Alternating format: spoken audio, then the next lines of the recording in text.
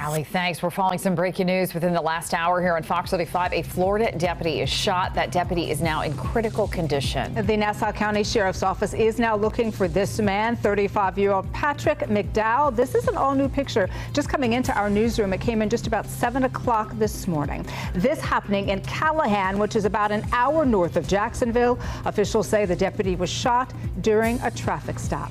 We do want you to go ahead and take another look at this picture. This is the suspect that police are looking for right now. They say someone else was in the vehicle and that person is cooperating with investigators. The Nassau County Sheriff's Office is asking for the community's help in finding McDowell. Stay with us right here on Fox 35 as details unfold.